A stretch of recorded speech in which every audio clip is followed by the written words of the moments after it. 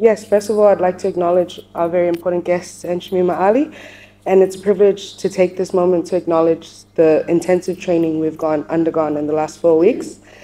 It's been more than just a series of workshops. It's been a testament to the collective commitment that has been shown here to address gender-based violence against women and girls. It's obviously a pervasive problem, and it's just been an honor to be here and learn. And the shared objective is clear: to enhance our understanding and the effectiveness in dealing with gender-based violence. And I hope that Samoa, for instance, doesn't have a crisis center. So I hope to see one in the future.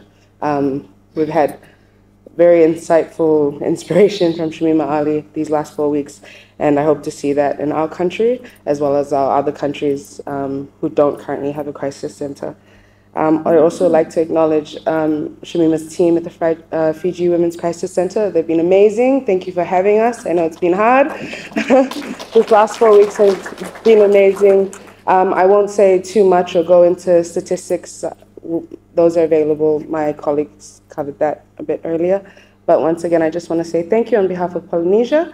And yeah, thank you. Have a nice night.